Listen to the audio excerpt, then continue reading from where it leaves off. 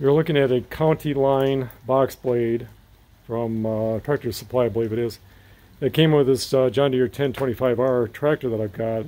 And when I added the quick attach, like other people have found out, is that the way that this Countyline box blade is set up, the linkage that's in here, it doesn't work with this tractor with a quick attach. And so other people have used quick links or other devices or fabricated something. I had a piece of 10 gauge 2x4 tubing that I just cut a piece off of this afternoon, 4 inches long, 4 inches. And what I did was, with a 3/4 inch hole saw bit, I bored a hole, I think about an inch in from this from the side, and so that the lynch pin would fit through.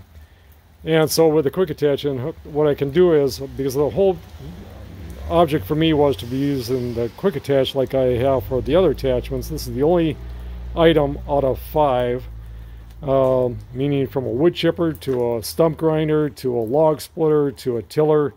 This Countyline item is the only one that's been a problem for the quick attach to attach to. So I wanted to come up with something that I could leave attached to here, that I could slide the hook up underneath. And so by virtue of doing this, it will actually, once I've dropped the quick attach down, this will actually disengage. And it has to put a little bit of pressure on at the bottom of 2 hooks in order for this to actually engage in there.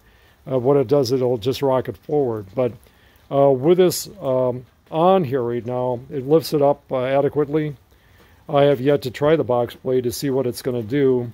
I just wondered whether or not a very simple fix, in this case a piece of 2x4 tubing 10 gauge, if it might be functional for lifting this box blade. Certainly the bottom 2 hooks are engaged, and that's where the bulk of the weight's at, along with the top to hook onto it. Ideally, probably should have been a 1/4 inch wall tubing, but this is what I had on hand. So instead of spending, you can buy this hook from a company called Egg Supply, and it's around 26 bucks for the hook. And but I looked at it, and if I would have bought one with the idea that I would cut off the top taper to slide up underneath the pin, I looked at it again. It wouldn't allow that. You almost have to have this offset. The hook has to be offset no matter what you do.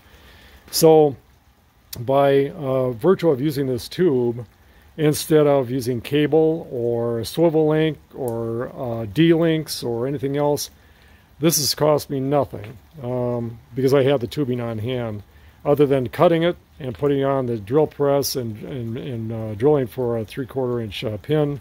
In this case, a 7/8. I think I use a 3-inch hole saw, hole bit.